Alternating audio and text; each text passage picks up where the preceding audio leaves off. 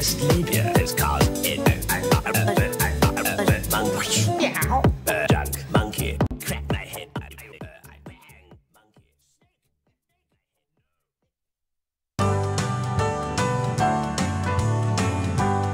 Good Rancher. Here you go, Dandelion and Mordecai. All right. If you eat all your seed, I'll sing you your song. Oh, boy. Eat all your seed. That's why I put the xylophone here. Eat all your seed. I love chickens. Eat all your seed. Cluck, cluck, cluck. Bad Rancher. Where are my eggs? Don't look at me like that, I told you. I want my eggs! You're gonna get it. Go with the Good Ranchers. 100% American sourced steakhouse quality meats. Subscribe today at goodranchers.com/Crowder and lock in your $25 off every box for the entire life of your subscription.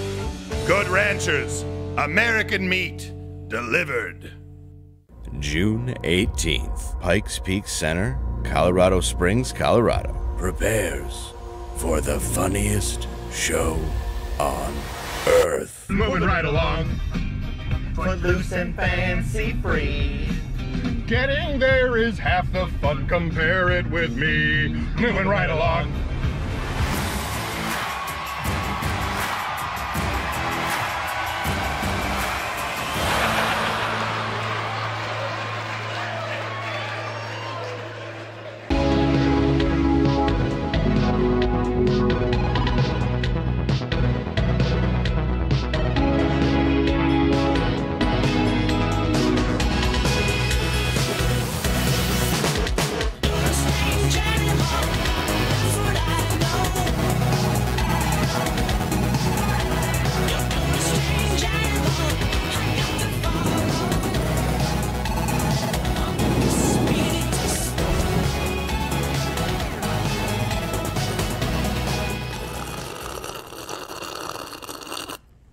Oh boy, that is delicious. Oh, am I getting a little room noise, or is that just me and my headphones?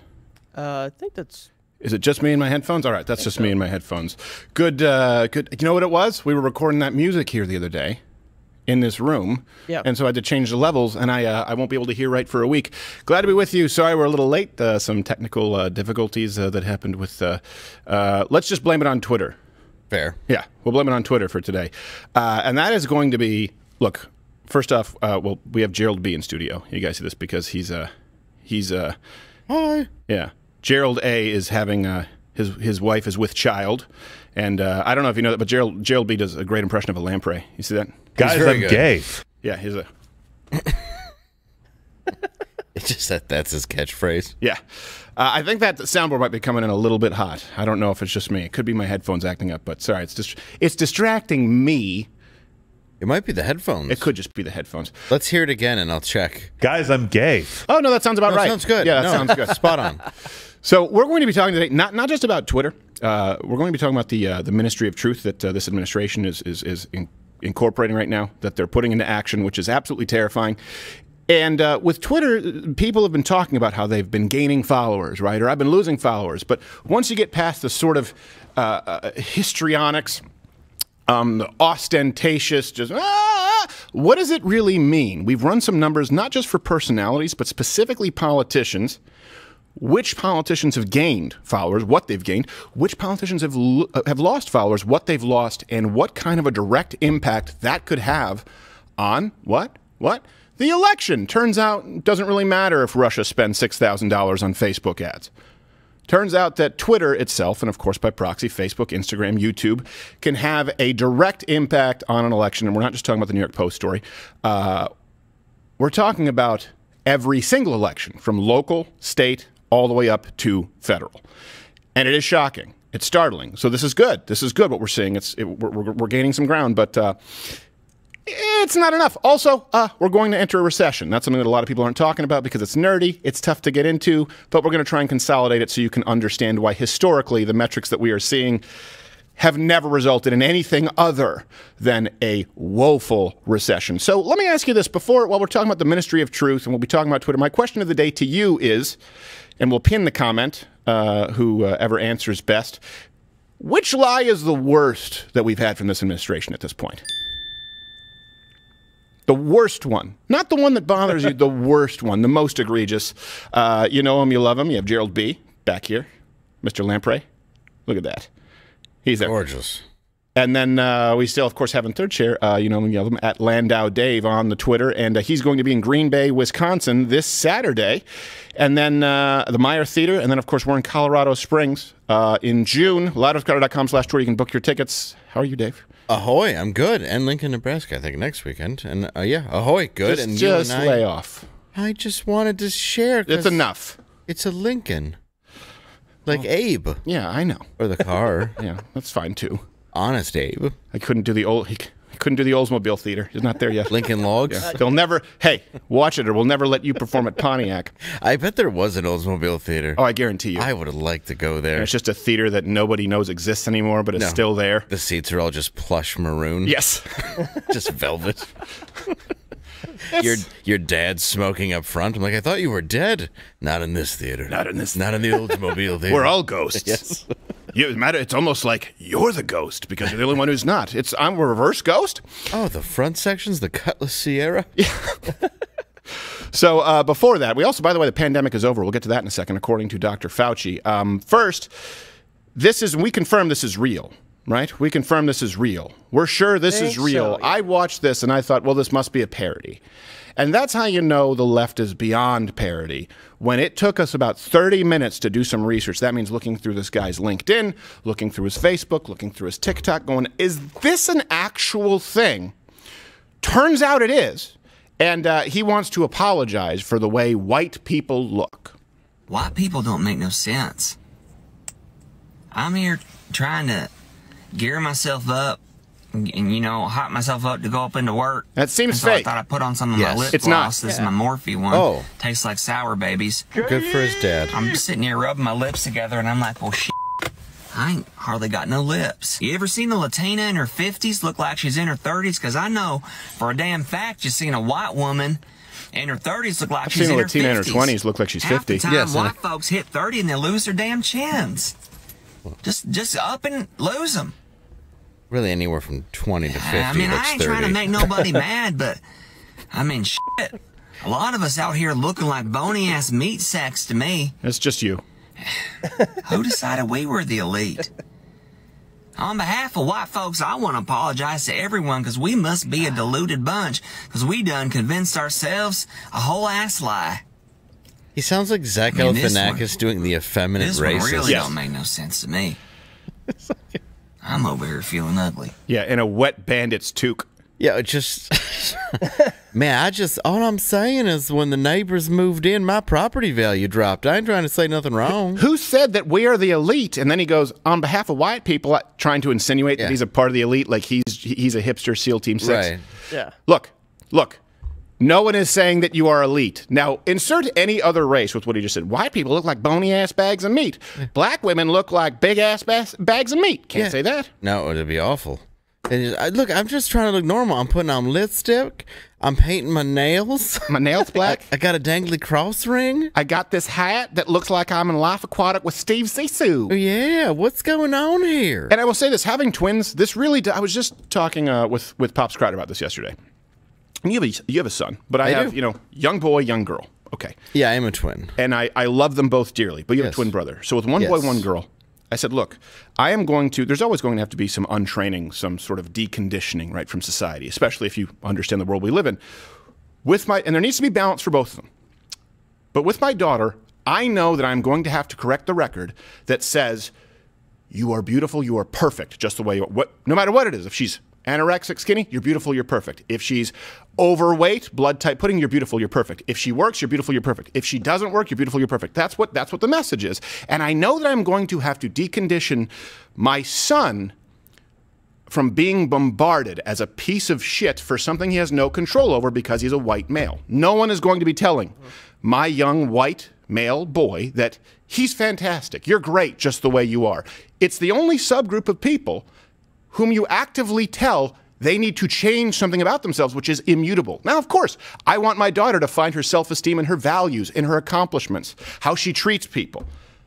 But no one is perfect. No one is beautiful and perfect the way they are, and no one's a piece of crap just because of how they were born. And it really is something that I think about a lot, and that guy just echoed it in a deeply disturbing way. Yeah, and if anybody's telling your white kid that they're beautiful and perfect, just be like, look, the stranger has candy and don't get in the van. Right. That's the only person who's interested. Yeah, exactly. They really don't like white young men. It sucks to say. I mean, because there's so many people that get mad when you say that. Right. But it's true. Like, this guy's just going on there to tell you that white people are garbage. I know. And he's white. Why? Yeah. Well, this is why you have, older boomers. We talked about these statistics the other day. All the references are available at louderwithcrowder.com. They were more racist. Then you had a dip with Generation X and older millennials, our generation. They were the least racist. And then you had it go up again with younger millennials and Zoomers. Why? Did we all of a sudden become more racist? No. What happened is there was a divide and conquer, and the left said, we need to reawaken. We need to refan the flames, the fire of racism, in order to gain votes. That's what happened, and that's what you're seeing here. When we grew up, we didn't even think about it. The biggest shows, from The Cosby Show to Fresh Prince to Family Matters. You'd have Family Matters, you'd have right next to Patrick Duffy on Step by Step. That's the white and black cookie. Well, no, it's because young guys who are white come up. Let's say you're white and you see that guy. Yeah. Well, you hate him and you hate the people that he's siding with. Right. And then the black and people hate him too. Yes. Yeah. So it's pretty much his fault. It should be unifying. Yeah, that guy. Yeah, everybody should hate that guy. Yes, exactly. There you go. Common ground. And if you're not in a band, stop painting your nails. You're a cashier. Yes. Stop it, sir. So here's something else, a little more policy focused, but this is great. This is good news, and we need to celebrate good news. That's been the theme of this week. On April 26th, so a couple of days ago, and we didn't have time to talk about it because we did an Ash Wednesday yesterday, Anthony Fauci, the science, yes, declared on air that America is officially out of the pandemic. What? Dr. Fauci, let me broaden this out and ask you, here we are, it's the end of April, it's the spring of 2022. How close are we to the end of this pandemic? Well, that's an unanswerable question for the following reason. And I don't want to be evasive about it, but let me tell you why I'm giving you that answer, Judy. We are certainly right now in this country out of the pandemic phase. There it is!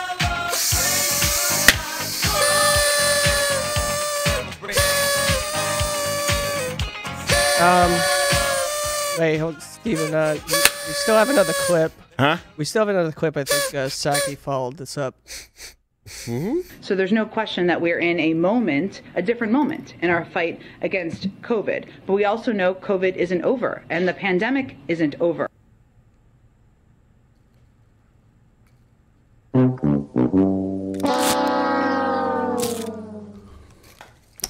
Sorry to shit. rain on the parade. Yeah. I just don't know anymore. I thought he was the science. He was. Is she the science? Is she Mrs. Science? She's the new science. Oh, gosh. Well, and then we're losing the science to MSNBC. Now MSNBC is going to have a corner on the science. That's just not fair. It's because with her skin, she can't get any vitamin D in it. No. At least not natural It's not sunlight. possible. She'll just burn. Yeah, also like a vampire. Yeah. She can't do her makeup because if she looks in the mirror, she doesn't see anything. If you open one blind during that press conference, yeah. She done. lights ablaze. Burn. All right.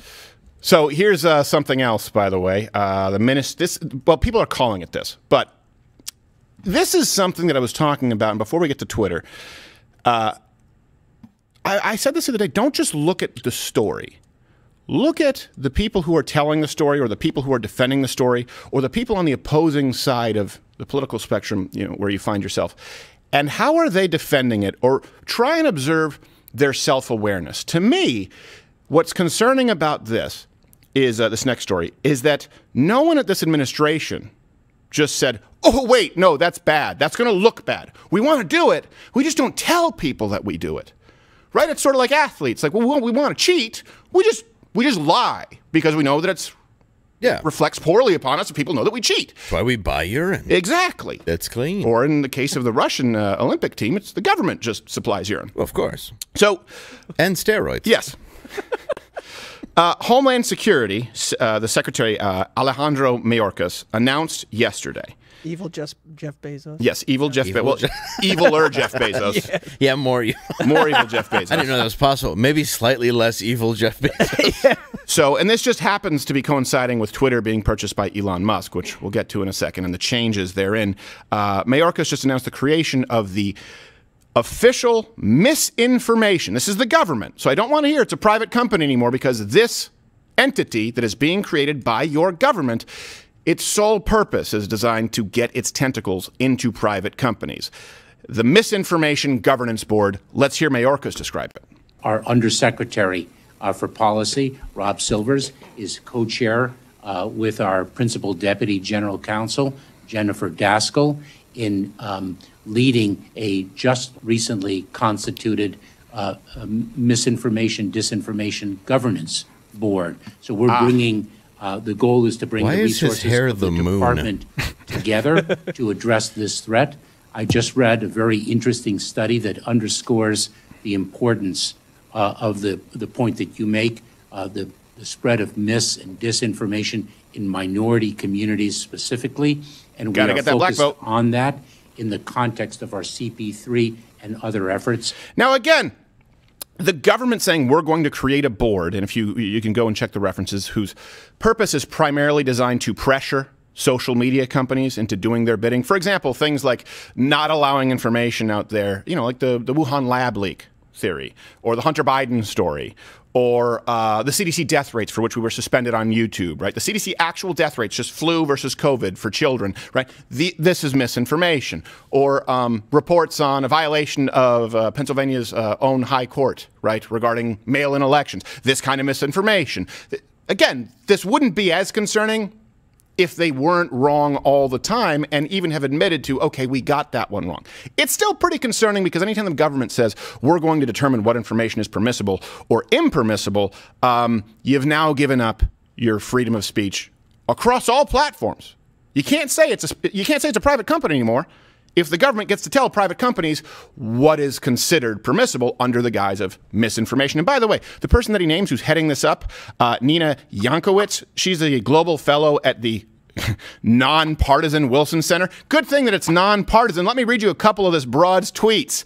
She said, after Elon Musk purchased Twitter, "I shudder to think about if free speech absolutists were taking over more platforms." She also called the Hunter Biden laptop a, quote, Trump campaign product. Very middle of the road. Yes, a Trump campaign product. That is proactive misinformation. Think about this. That was from the New York Post, and no one denied its authenticity, right, aside from social media platforms. No one else in the press really, no one else in the actual press, like New York Times, they didn't say this isn't a true story. They just didn't like the story. This person who is now going to determine what shows up, or at least they're going to attempt to. I think Elon Musk is probably going to put up some walls. Said it was just a campaign product for Donald Trump. That is proactively trying to subvert democracy. What the left accuses you of doing, they do themselves. It really is. It's the Alinsky 101. Andrew Breitbart talked about that.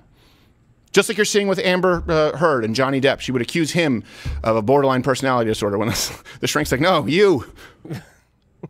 Who pooped in the bed, Amber? Yeah. So let me, who pooped in the bed? No. What? It was a prank. It was a prank after you left him and his mother was dying. Don't you do that? What? How do you comfort your spouse? His mom was dying, so I pooped in his bed. Oh, I forgot you never made a mistake.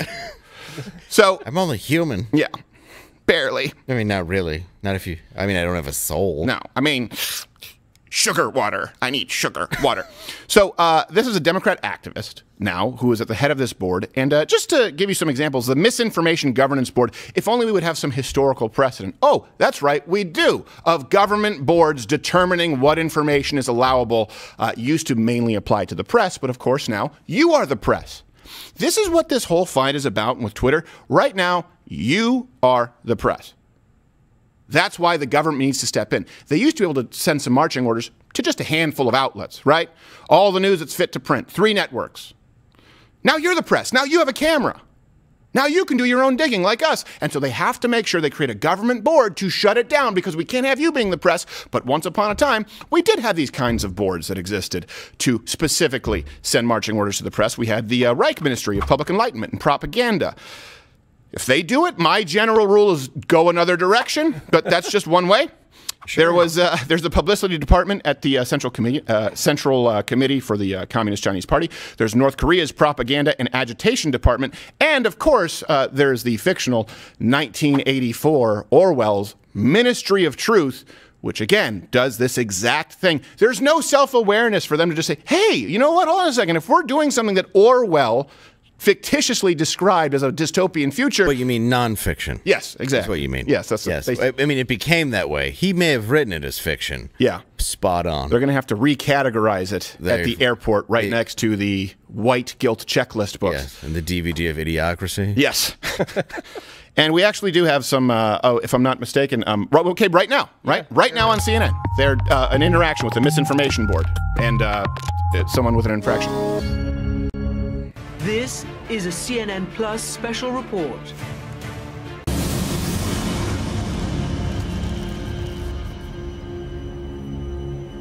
Yes? Nothing. That's right. Because you know, deep down, you deserve to be punished.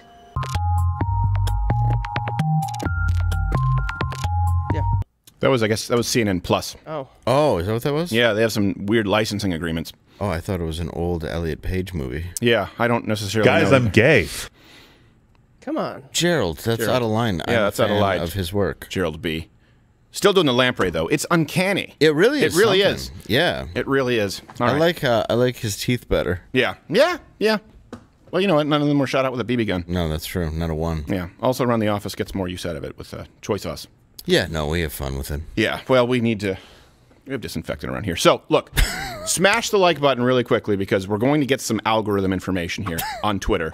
YouTube, hitting like, commenting helps. Sharing, we're now seeing, is the most important if you share it on YouTube. And I hate to be that guy who asks you to do those things, but I want to be able to get through this information on Twitter without having to kind of break it apart. We got a new share button. Oh, do we? Yeah. What is it? Let me see. Oh, Click you it. can't see it yet? Oh, I don't know. I kind of like the Care Bear thing. Yeah, It was gay, but I was okay with it. What happened? Guys, I'm gay. That's way too loud coming through the board. It's Gerald louder B. than anybody else. You got to take the volume down on him being gay. I mean, I get he's emphatic about his gayness. And we're proud of him for that. Yeah. No, we are. I mean, it takes... Yeah. No, it takes balls. Yeah, it does. It takes balls, especially when, you know, he's in the hospital with his beard having another child. Yes. It's hard to live a double life like Gerald. No, it is. And it's nice that he sent it as, his stunt double. Yeah. No, it is. Yeah. By the way, we do pay scale. So... Yeah. Oh, absolutely. Twitter, this has been happening, right? Elon Musk is... Keep in mind, Elon Musk isn't at the helm at Twitter right now. So this is also some context that you need to keep in mind. Whatever changes you're seeing at Twitter, okay? A lot of people are going, oh, Elon bought Twitter, and there's this hero worship of him, and I'm really glad that he purchased Twitter. But what you are seeing... Self-inflicted. It's people running around with their heads cut off, the board At going, Twitter. oh my God, this is going... Oh my God, hold on a second. People are going to find out. So if you're seeing these numbers change... by the millions, by the way, that's Twitter's own people. It's their own staff right now trying to cover their asses. 100%. So let's keep that in context. And then I want to get to some numbers that that not only are surprising, but their direct impact. And there are studies on this as to how it could affect the outcome of elections. We're not even talking about the freest and fairest election as far as the actual mail-in votes or if voter fraud has ever occurred ever. You could type voter fraud in at loudwithcrowder.com for all those references, but we would never discuss it here. Of course, we'll do it on Mug Club later, yes, where we do Chat Thursday. But all right, you know this, Republican accounts, particularly conservative accounts, okay? But I wanted to focus on Republican and Democrats today because I wanted to focus on elected officials and then give you some personal examples. So Republican Twitter accounts, right, they've seen a massive surge in followers while Democrat accounts have been shrinking, okay? Here's the thing, again, keep in mind, Marley was dead to begin with. Elon Musk isn't doing anything there right now. It's just the fear that he might at some point. Let me give you the follower differences between the 27th and the 30th. That we see. Okay, so Republican followers gained. Let's go through Jim Jordan, 160,000. Okay, Marjorie Taylor Greene saw 150,000 gained. Ted Cruz saw 118,000 gained. Now let's contrast that with Democrats, notable Democrats, national figures. Bernie Sanders saw a decrease of 25,000. Hillary Clinton saw a decrease of 18,000. Elizabeth Warren saw a decrease of 16,000. Nancy Pelosi saw a decrease of 13,000. Allegedly, with Hillary Clinton, though, those people may have committed suicide. Yes, they may have all committed allegedly. suicide. Well, here's the thing: is this is also something that, like I said, look at what the opposition is saying. How are they arguing now? When conservatives were removed from Twitter, right? What would you see if they were actual people? If these were actual accounts? Because some liberals have tried to say, you know what, they're purging liberals now. They're just deleting liberals. This is authoritarianism. Okay, when conservatives were being removed from Twitter, where they go to Facebook, they would go to Instagram, they would go on YouTube, right? They would go to Parler, they would go to Rumble and let you know, hey, I've been suspended. You always knew if someone was removed from Twitter if it was an actual person. Are you seeing anyone on the left right now? Are you seeing any actual people telling you, my account was suspended, I was removed? That's not happening. They would be complaining about it. It's not. So you throw that out. We know that's not what's going on right now. So what is most likely happening? Okay, this is a theory. They're either purging accounts that were bots, that were fake accounts, because Elon Musk has said he's going to be really strict on that. So, of course, they don't want to be brought up on any kind of business malpractice charges. I don't necessarily know how they would apply with social media. So it's pretty clear they're either purging bots, non-existent accounts, and with conservatives, either banned accounts are being unbanned, falsely banned accounts, or we all know this, because you just saw a gain in like 10,000. 10,000 this week. I saw 50,000 in a day. It's crazy. And so many people have been saying, hey, I'm seeing you in my timeline for the first time in a very long time. People who've chosen to follow my profile. And this is the thing with the algorithms. Sure, someone can follow you, but if someone follows you and unless they bookmark your page and check back every day, you might as well not exist, which, by the way, is the reason we always tell you Monday through Thursday, 10 a.m. Eastern. So you guys, if we're not here on YouTube, go to Rumble or watch us on Mug Club Monday through Thursday, 10 a.m. Eastern. Just bookmark it and check back in. I'll get to YouTube stats in a second. Notifications, subscriptions don't necessarily work. So on the left, you see purging of accounts that weren't real. And on the right, you're seeing either unsuspending of accounts or just someone like Ted Cruz, his own people are seeing his stuff, so it gets retweeted, it gets put in their timeline, it's the pay it forward. That was, remember the whole idea of viral? Well, you can't go viral, nothing can go viral if it can't start. If you have 5 million people who follow you, but Twitter says, you're only going to reach 20,000, the number doesn't matter. So that's what we're seeing. Now let me draw attention to this, because you just saw a gain with Republicans and a loss with Democrats. Okay. To the tune of millions, if you were to add them all up. Now, Princeton University, there's research on this. They found that for every, this is a quote, for every 10% increase of Twitter users in a given county, right, that lowered the vote share of Donald Trump by 0.2 percentage points. That's weird. That could almost sway things. Yes. Think about that for a second. Think about right now they're saying Beto, could win in Texas. They're like, he's really close. He's within 2%. Okay? Well, now let's just say Abbott gains the followers just based on the natural algorithm, and all of a sudden Beto loses hundreds of thousands. You think that changes the election? So they combine algorithms, they combine throttling, they combine fake accounts. And by the way, this is a dirty little secret. I cannot substantiate this. I want to be clear, but I've worked in this industry for a very long time. You pay a PR firm, you get a set amount of Twitter followers. Don't ask questions. Sort of like you pay a certain amount to a PR firm, you get a New York Times bestseller. By the way, no one really knows what constitutes a New York Times bestseller, but you give us $250,000, we guarantee it, don't ask questions. So I'm sure that there are a lot of Democrat PR firms that have been buying up fake accounts. There are a lot of reasons that this has been taking place. All of it points one direction. And again, if you could comment below, send me examples. Are there any prominent Democrats? I haven't seen them saying, hey, I've been removed.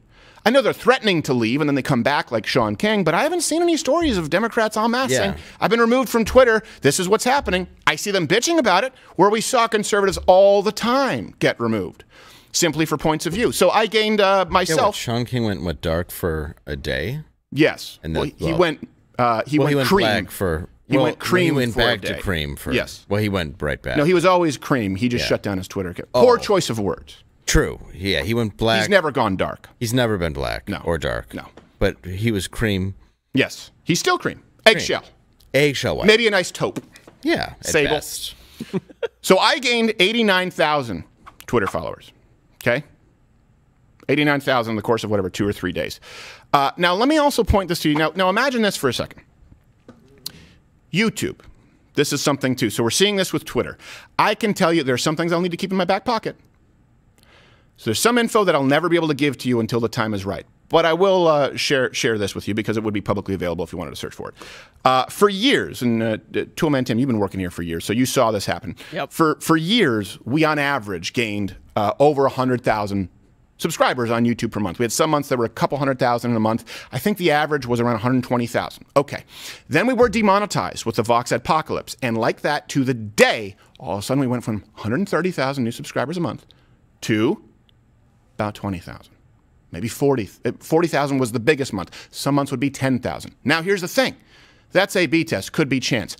We were remonetized on YouTube for 4 or 5 months before people complained about it. Again, average 130,000 new subscribers per month.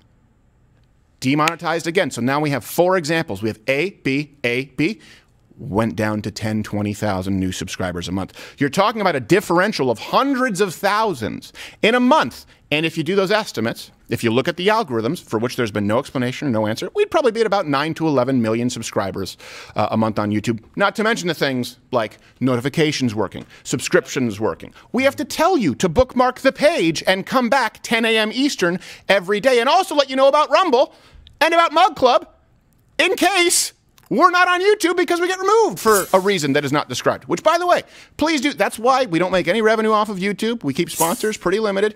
Go to louderwithcrowder.com/mugclub, and it's $69 for students, veterans, active military. You get the whole Blaze catalog. This is something that, again, I think people need to not focus on, I lost this, I gained that. What does that mean for the state of democracy? Remember the Russiagate, how long the media just even spoke about Donald Trump perhaps using a high 8 camera to observe prostitutes urinating on Formica. That was a huge story. Of course. Meanwhile, we see the difference of millions of people being barred from following their supported elected officials and having others thrust before them. If you're concerned about the state of democracy, if you think there's some, we want trust in our institutions, then you should absolutely be pushing for transparency. This can affect the state of the country, in addition to the Hunter Biden story, which we know would have changed the election. Hey, speaking of Sean King, yes. he might be breaking some news. Oh, no. I don't know what his sources are. He tweeted, "I'm told this morning that Apple and Google will remove Twitter from the App Store if it does not moderate and remove hate speech under Elon Musk. This isn't a new policy, but a commitment already made. Amazon Web Services has the same commitment, so there's that." And then he replied to someone who probably was trying to call BS, and he said, "Spoke to staff at Google and Apple who referred me to the following policies." Yeah, well, by the way, first off, there are a couple things that are troubling in there. He spoke to officials at Google and Apple. Well, we can never get a return call. We have far more influence and far more people who care about what we say than Sean King. Of course, they're selective in answering their calls, just like they're selective in who they decide to throttle. You know what else is? He mentions Jeff Bezos and Amazon being on board with it. Hey, hold on a second. Like, hey, man, I talked to Alexa. Yeah. Alexa, is Elon Musk a bitch?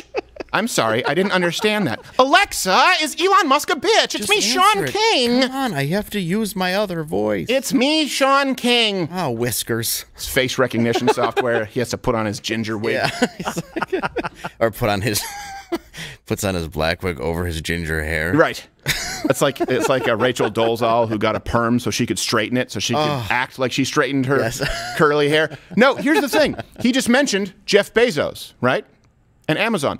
Does anyone see a problem with, is he the second richest guy? I don't know. I know Elon Musk is number 1. Is Jeff Bezos number 2 or is he number 3? I guess it depends on, well, does anyone see a problem with the number 2 richest guy now implementing a policy that would hurt the number 1 richest guy?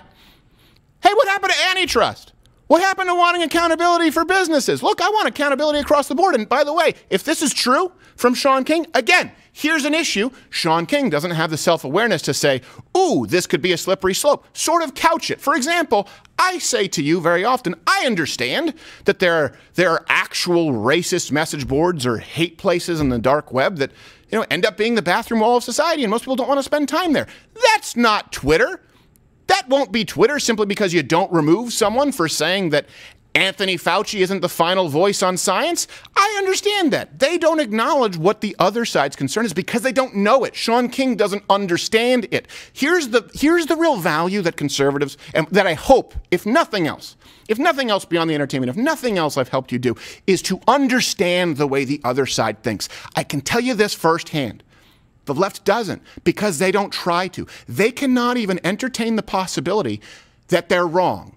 They're an entire group herd of Amber Herds. That's what the left is. They can never even possibly fathom that they would be wrong. So now we look at this hate speech from Apple and Amazon. Okay, can we bring up the Elon Musk description? He was very clear about what he would do with speech on Twitter. I believe his tweet was something to the effect of, I'm going by rote here, he said, speech must follow the law, and Twitter will not do anything that goes beyond the law. And that's very clear.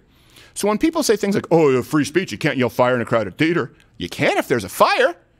You just can't yell fire because it's a call to action if it's a lie that harms people. You can tell someone that you hate them.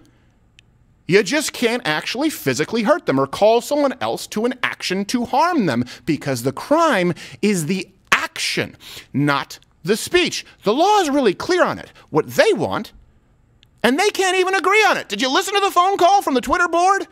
They're going, well, what are we going to do? What is going to be considered hate speech? Like, we don't know. Yeah. So you can't give us an answer, but you're going to ban one of the top 3 social media platforms in the world without even defining what hate speech is? Must be so nice to have no accountability and to have supporters, sycophants like Sean King. Well, that's all that it is. Yeah. I mean, it's all... You look at places, here's the problem, is you go to a place where there is actually the dark web, or even places like Reddit that can get real dark or anything, they're not controlled because they're not big enough to where they can actually sway anything.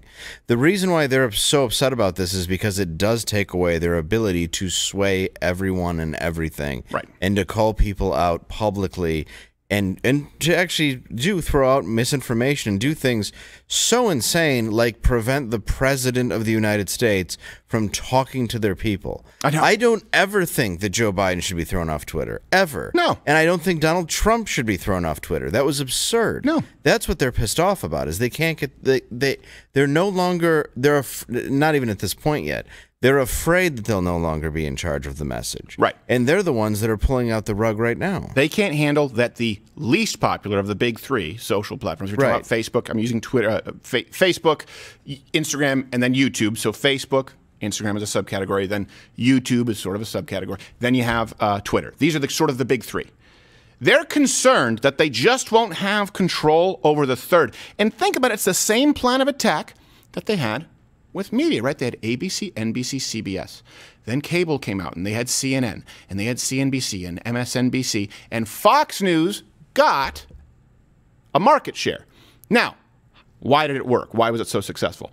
They got the market share for whom there was nothing available despite being 7, 8, 9 networks. And they would complain and try and create laws to kneecap Fox News. It's the same thing that's happening here. Well, you have Facebook, you have Instagram, you have TikTok, along with the Communist Chinese Party. You have Google, Alphabet. You also have YouTube. They have independent fact checkers who, by the way, are getting their information straight from the White House. Seems like now you have a little bit of Spotify. Yeah, but we want Twitter too. Yeah, but there's Fox News. If there's even a chance that people hear an alternative point of view, we're going to be harmed. Just like the New York Post story with Hunter Biden. We know it would have affected the outcome. Hey, there's been Russiagate. There's been Donald Trump peeing on prostitutes. There's been him basically, shaking hands and having midnight orgies with Putin, for all you know, with these articles coming out from the New York Times and Washington Post. False story after false story after false story. But verifiably false. They don't have to have accountability for themselves. They don't. Though. So they go, it's amazing. New York Post needs to be removed. Well, exactly. You got Facebook. You got, but Twitter, though. And then you think it's chance? Why do you think Apple and Amazon... You think it's just chance that if Sean King is right, and by the way, I don't necessarily, I tend to think it's a 50-50 shot that he's just making stuff up, but... The fake guy who made a bunch of money off of BLM. Right. But he is a Quisling, and so they will use him and throw him a bone every now and then. Yeah, I mean, he does own a Boys in the Hood shirt. Yes, he does. He does. But even though to me he seems about as black as water polo. Yes. Seems as black as actual polo. Yes. But if it's true, you think it's just by happenstance that Apple and Amazon, the other richest guys out there who are powerful, happen to come together to try and take down the one rich guy. It doesn't require any inconsistency for me to say, all right, Elon Musk wants to take over Twitter. Great. I think that there should be Section 230 reforms. Oh, okay. Someone else owns another platform. Great. I think there should be Section 230 reforms. But for them to say, hold on a second, we need antitrust. That's what Jen Psaki just said the other day, which, by the way, has nothing to do with 230. That's the bait and switch. She said 230 looking at antitrust with these big companies. Oh, hey, antitrust. How about Apple and Amazon today in agreement to remove Twitter, to harm one of their competitors? Huh? What about antitrust? It requires inconsistency from the left. It's not that it just, it's not a product. It's not a symptom of progressivism. It is a requirement to be a leftist, to abandon the concept of consistency. But we didn't give Elon Musk his billions of dollars. No, we did not. This is a guy who made his money. The left did. Well, they bought his cars. They bought his car. Yeah, they are mad that the guy who made the electric car drivable. It's crazy. You created the scary monster. Yeah, you drive his cars and then you're mad at him. You're like, this bastard, I got to get in this car now and drive to work. I know. It makes no sense. But you're angry at him, but you're not angry at the government who's printing out trillions of dollars while taking your trillions of dollars and mismanaging them. Yeah. You're pissed off about what a guy's doing with his money. Right. What do you care? Right. When you look at somebody like, okay, Bill Gates, MSNBC, do you have a problem with that? It's the same thing. Right. It's another source of information that's owned by a billionaire pushing that out to the public. Jeff Bezos, Washington Post. Right. Is that a problem? Is that a problem? You It's just had all one of the the same reporters thing. docs. Think about this. Jeff Bezos, Washington Post, one of the most powerful men in the world, had a reporter who was walking around with daddy's checkbook, daddy in this instance is Jeff Bezos, just to be clear, doxing an anonymous independent content creator with libs of TikTok. And you guys say you're for the little guy while creating the Ministry of Truth? And I'm slowly stopping. You eventually had to start using Amazon with the pandemic. Right. Because you're like, I can't go nowhere. Right. I'll have this guy come here instead. Right. But I'm slowly stopping to use Amazon. I just don't want to deal with it anymore. I just don't want to support the company. Right. Yeah, and I want to. It's to not against people that work there. It's just I don't like him, and I don't like what he's doing. Well, it's also changed after Black Lives Matter. You want to go to brick and mortar stores, I do, yes. But unfortunately, it's just the stores just have bricks through the windows, and they've been hit with mortar shells. Yeah, there's pretty much just it's just called mortars. Yeah. Do you want to buy this car? Not really. It's on fire. Yeah. Well, you know what? Fine. Would you like to buy a 93 door? Yeah. Would you like to buy a 93 Oldsmobile? You can go over there to the theater. They still sell some. It's basically a used car lot. Hey, speaking of consistency, by the way, the consistency of our sponsor here today, Good Ranchers. I've talked about this. Yes. They saw it here, Good Ranchers. American meat delivered. One thing a lot of people don't realize is a lot of the meat you get in stores not coming from the United States. No, China. Nope, a lot of it. So Good Ranchers actually sources it from ranchers here in the United States, and they deliver it to you. The prices are incredible. I got to tell you, I had a ribeye 3 days ago. It was the second best ribeye I've ever had in my life. Second best. And I don't think they'll be mad at me saying this. It was the one time someone bought me like this ultra uber expensive dry whatever ribeye that I've made at home. That was the only time, and it could just be subjective, that I would say that was the best steak I've ever had. But the prices at Good Ranchers are better than you often get in the grocery stores, better quality. And right now they have an American Wagyu burger. What am I doing with this? This is ribeye. No. I like it more than the burger, but they have individually wrapped burgers, easy to cook. You can put them in tacos, meatballs, I don't know. But if you enter in the promo code Crowder at goodranchers.com/Crowder, you will actually get $25 off every delivery for a lifetime. Lock that price in right now. I bet you wish you would have locked in that price before the price of beef went up, I don't know, the last 2 weeks? Oh, and the next two and the two after that. Yep. Buy the market while it's low. And two free pounds of the American Wagyu. If you that's right. You get 2 free pounds of the American Wagyu. It's good. It's seriously really good. You'll die like John Wayne with 20 pounds of compacted red meat and yes, on the toilet with balls full of steak and coffee. Yeah. This is one of those rumors that remember people believe that. It's like it's not possible.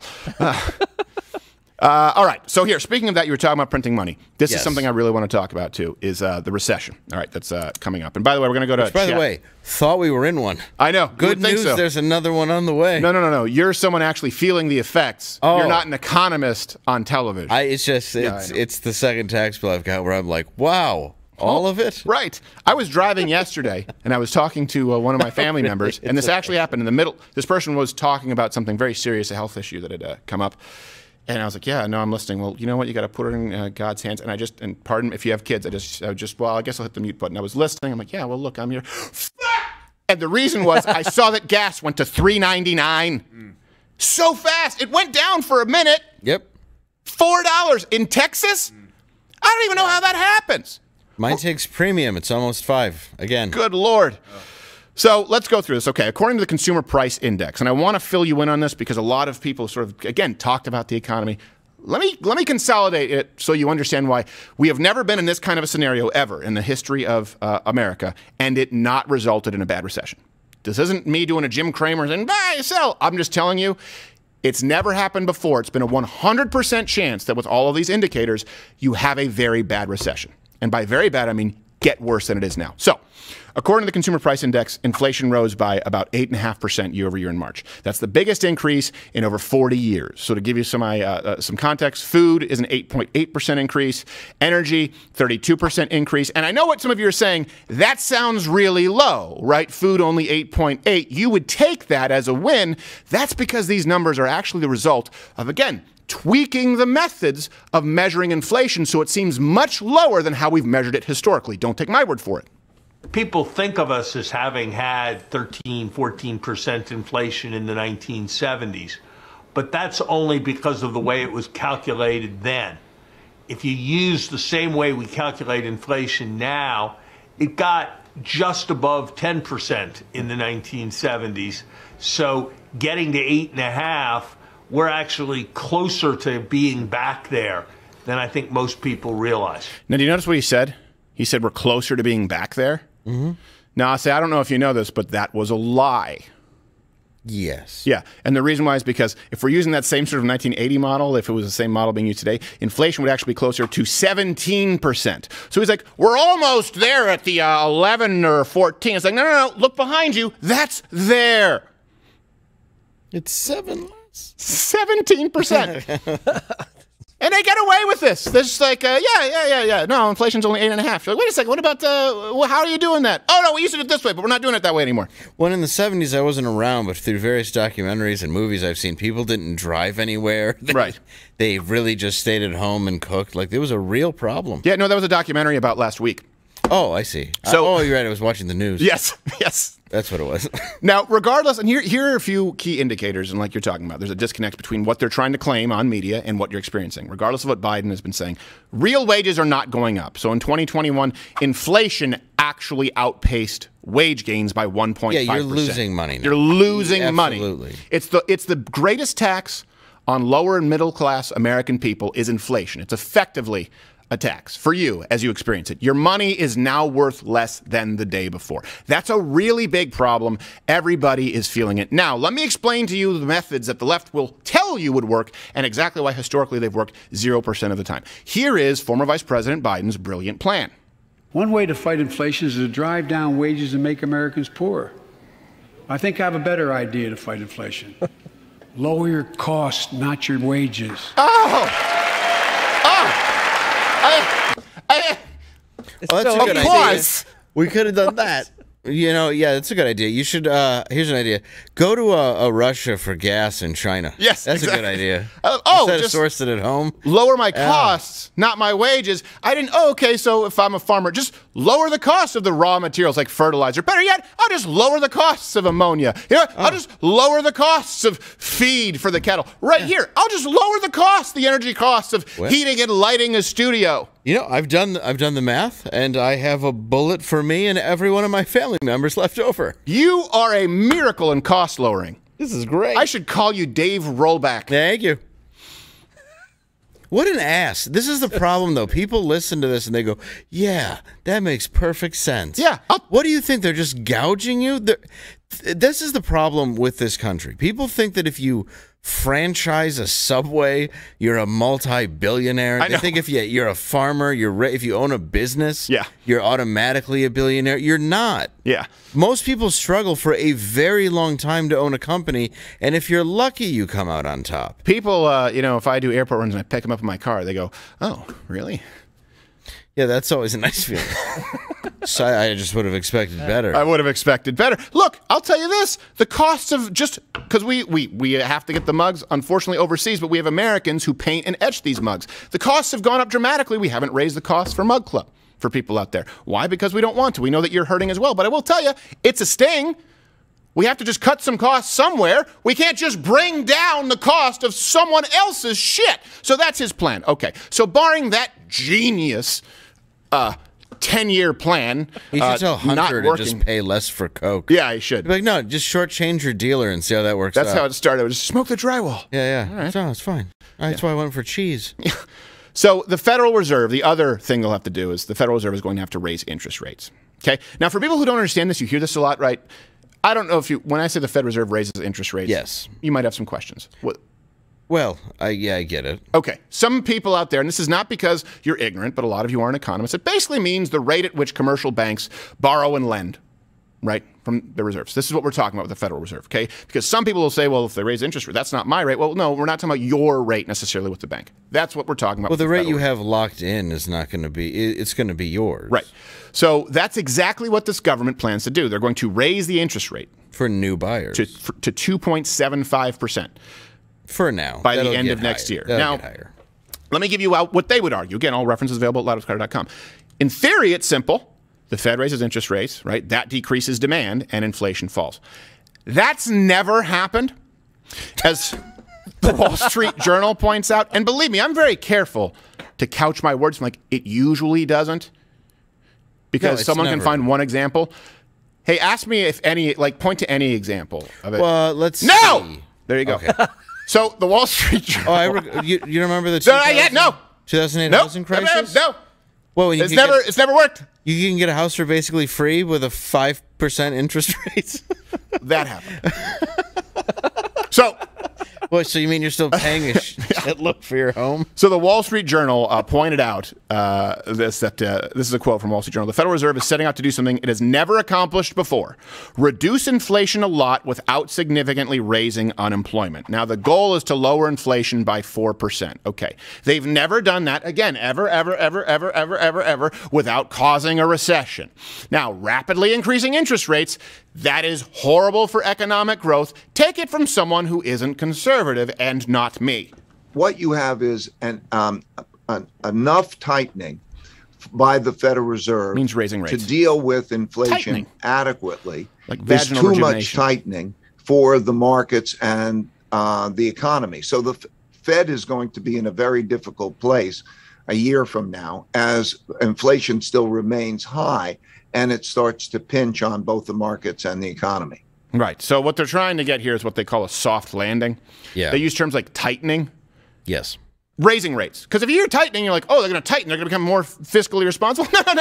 There's no borrowing and printing money. The term tightening, it's almost the opposite of that. Well, it means you have to tighten your pockets if you want to survive. Right. Yes. That's what tightening means. Exactly. Yeah. Well, the Fed lives hard and hard. We will survive. I would rather go back into the jail and take my turns with men. It will be extremely painful for me.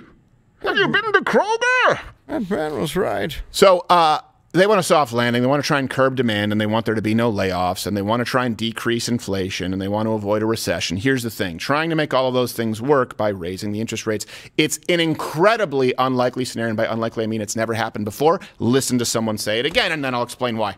So is the soft landing just pie in the sky stuff? When you say soft landing, there's no going to be, it's pie in the sky stuff. I think that most likely what we're going to have is a period of stagflation. Which is a soft landing. And then you without have to a parachute. understand how to build a portfolio that's balanced for that kind of an environment. The stagflation rises. Here's the thing. For people who don't know what stagflation means, it's basically a scenario where we have high inflation in a shrinking economy, high unemployment. Okay, just to be clear. So they use these terms: tightening, soft landing, stagflation. And when I was learning about this, I was about 16 years old when I started taking an interest. I would fake like I knew, like, oh, yeah, stagflation, then go go back and read it and go, okay, oh, now I understand for the next conversation. So hopefully this helps you. You're not stupid if you don't know all these terms. It's designed to obfuscate. I'm trying to simplify it as much as I can so that you can understand it. Their goal is to ensure that you don't understand it. It's throwing off a guy who's an expert in this. Right. Yeah, you shouldn't know all of it. Right. That's the goal. And the reason why is because they want you to trust the authority figures. Yep. They don't want you to have access to the science from reporters. Like all of us, they want you to trust the science, Fauci. They don't want you to really know. If they just say, well, we're talking about a scenario with high inflation and a shrinking economy, high unemployment, you'd be like, that sucks. You'd be like, we'll just call it stagflation. What? It's not as bad. We'll just call it a soft landing. They want you to not be able to understand this so that you have to trust an authority figure, like the Ministry of Truth as it relates to disinformation online. My goal is to try and make this as simple as possible. That's reductive. Dear God, I hope so. So, the Fed has tried this many times before. Let me give you some historical examples. Okay, 1950s, they tried to do this. You saw inflation spikes, you saw recessions. 1970s, inflation fell, then it surged higher due to outside factors like you had the oil shock. I don't think many people would argue that the 1970s was a booming economy that the American public was proud of. You had the early 1980s where the Fed pushed the interest rates to 20%, recession, double-digit unemployment. Now, you do have 1994 Alan Greenspan raised the rates from 3 to 6% and unemployment stayed down. Here's the thing. In that case, the Fed was ahead of inflation. Right now, they're behind it. So if someone says, well, what about the Alan Greenspan? There's a name you haven't heard in a while. There's a difference between being ahead of inflation and trying to catch up with something. It's like, imagine, right, a car in front of you versus a car behind you. It's just you in a car. You have the same pieces, you have the same elements, but a very, very different scenario. One is something you'll never catch. One is going to murder you. True. Yeah. So it just makes common sense. So this is according to a Stanford economist, John Taylor. He wrote this. This is not the only time in history that they've been behind, but they are strikingly behind. Now, there are a few things that are going to make this even harder and worse because you're saying, well, maybe this will be the first time where they'll get it right.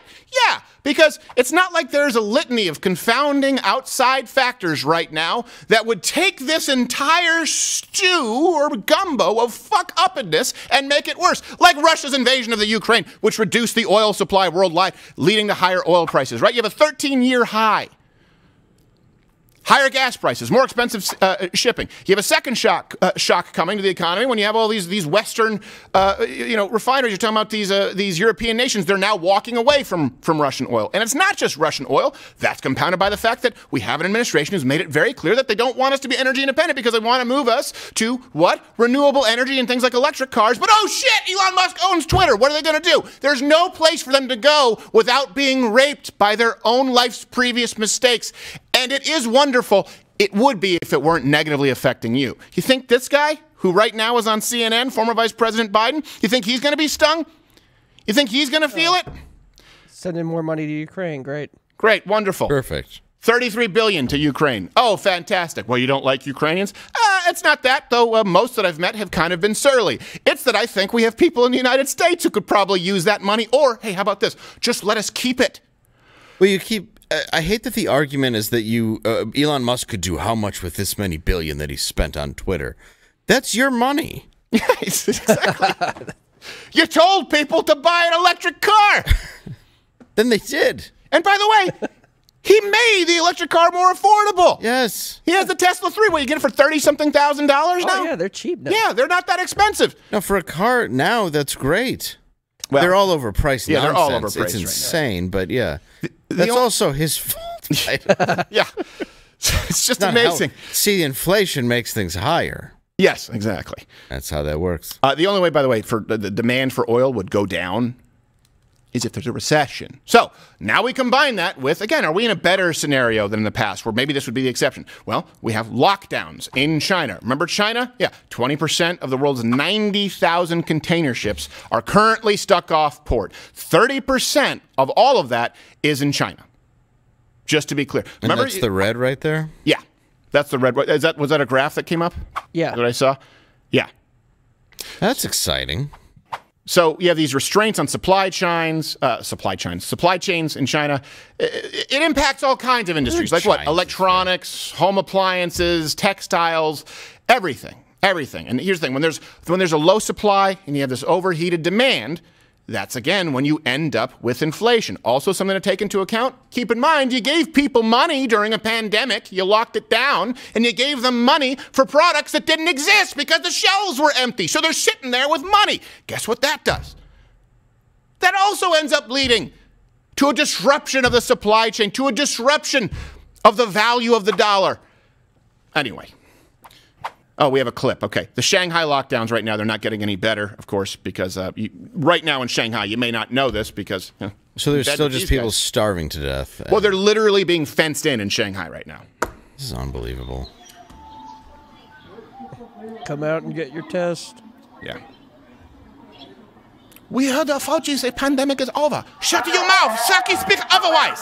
Where is the dog with the megaphone duct taped?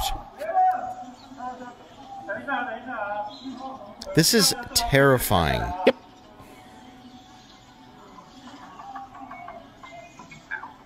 And keep that in mind every time you see, I don't know, like a Red Dawn where we have to remove the Chinese flags and replace them with North Korean flags, or every time John Cena comes out and has to apologize to the government of China because they don't want to offend them. The people who they are appeasing are the government officials doing that to their citizens.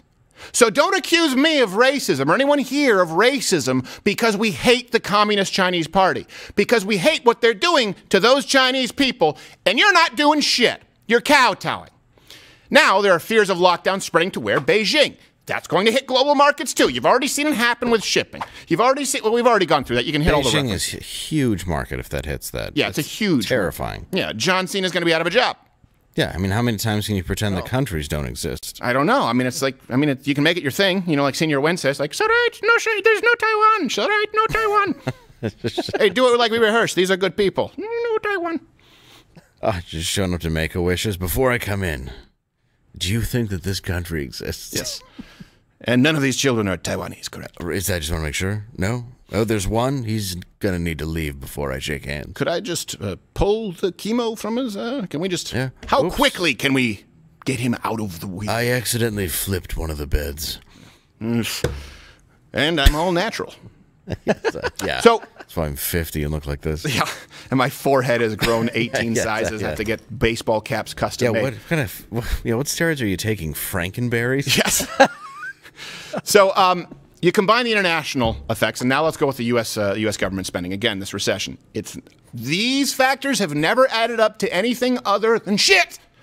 So the United States has borrowed, they've spent $6.4 trillion since COVID hit. Now, in 2021 dollars, for context, World War II cost us $4.1 trillion. So $6.4 trillion, and adjusting the dollars, versus World War II, $4.1 trillion, and that actually affected the entire world. Yes. Yeah.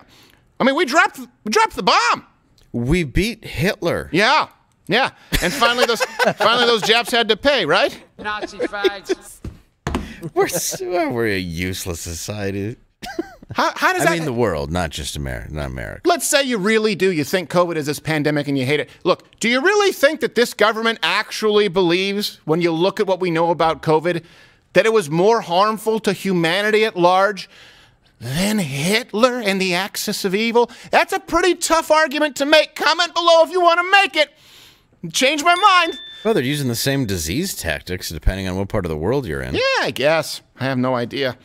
I don't know what diseases they had, but Hitler, you are such a disease. Well, Hitler lied about them having diseases. That's true. Kind of like the Chinese government is lying about stuff. No, let's not. No, we love China. No, China's the best. Yeah, Taiwan's not a thing. So here we also go back to what happened during, we shut down the country. You had the government stimulus, right? They also played a huge part in ruining the job market, okay?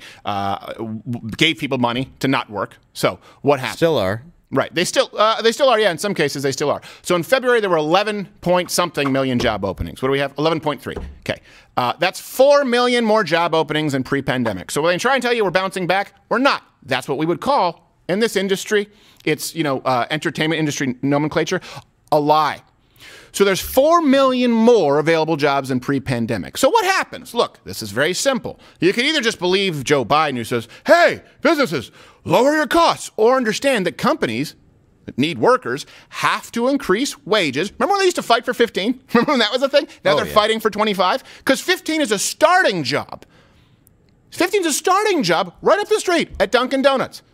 You become a shift manager within like 3 weeks, and you make $17.50 an hour. Now I'm saying that's not enough. Well, you know what? Here's the thing. For once, the unions are accidentally correct because of the inflation due to the politicians who you give 99% of your dues to elect. So companies need more workers. What happens? They have to increase wages. And what happens? The prices go up. In March, the United States participation rate for the labor force was 64.2%. That's lower than pre-pandemic.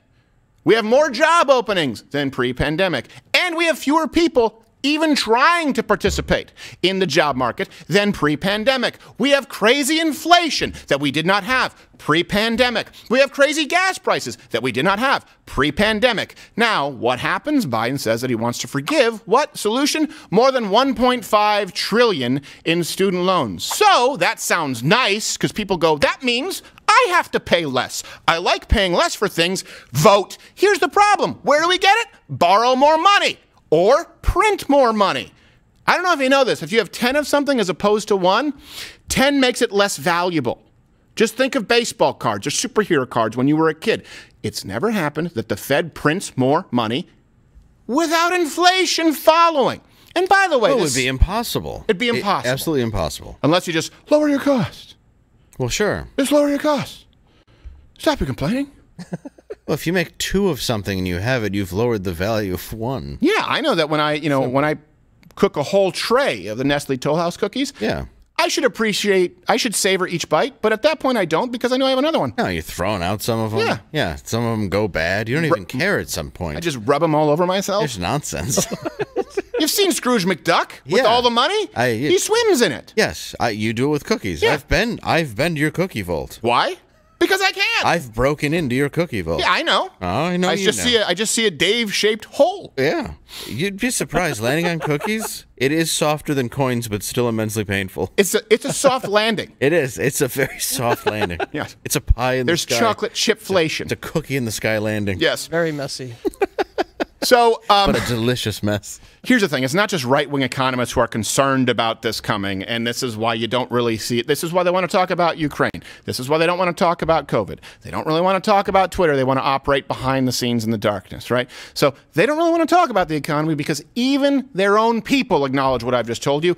Here's former Clinton Treasury Secretary Larry Summers sounding the alarm. Larry, there was a Bank of America survey of fund managers out this week, and the big headline was concerns about stagflation. It's higher than it's been since certainly 2008 or so. How concerned should we be about stagflation? You mispronounced I think ever. It's the most likely place we're going to be. If stagflation means rising unemployment and still high inflation, I think that's the preponderant probability as to where He's we're going to asking get if stagflation means over the that. last You tell us, couple of years, prick. over the next couple of years. As I've said before on your show, No David, one can do anything but dance around a question. Painful fact that needs to inform our view is that we've never had a moment when unemployment was below 4, inflation was above 4, and we avoided recession for the subsequent 2 years. And right now, unemployment's well below 4, and inflation is well above 4. Lots of people say, look, the job market is so strong, why would anyone think we're going to have a recession? No one's saying that. What no the one's saying data that aside show from you. is that the lower unemployment is, the more likely it is that it's going to turn down in subsequent months. All right, look. What that guy just said is bullshit. Let me give you a wrap-up, okay, just so we can... Let's go through the sequence of events. All right. Shut down the economy, destroy the world, spend more money than we actually spent during World War II. Yeah. Okay. Do that. Then we punish businesses. We force them to stay closed. We give people money to stay home.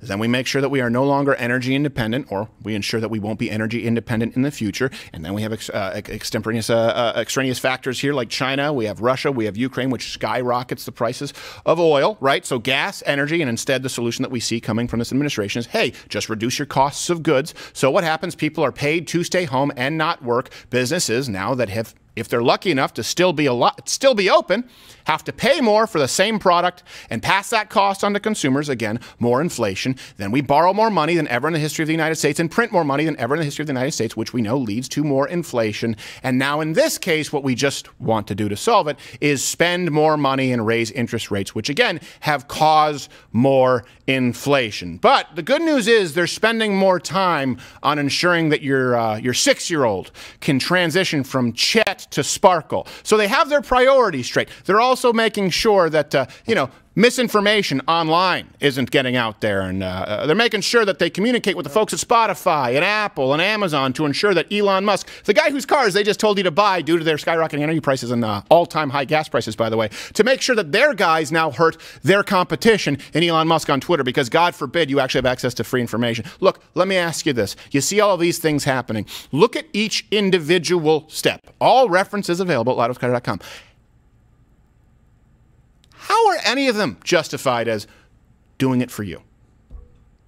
The only one that someone can make an argument is the $1.5 trillion in student loan forgiveness if you're a selfish prick. But outside of that, it's pretty hard to even argue that these were done to help you, the working American, or the small business owner. Never. It's been designed to help them, and you are dealing with the consequences. We have never had a similar scenario. I'm leaving you with this. We have never had a similar scenario, taken these same steps, and ended up with anything other than the American taxpayer, and that's all American taxpayers, not just the poor, not just the middle class, not just the rich, all American taxpayers being screwed. Period. An exception? No. No exceptions. We're going to take some chat, and there's also an inter-office fight here over a wheelchair, which is going to get heated and we can't talk about on YouTube. So YouTube, we're going to Mug Club. You better piss off.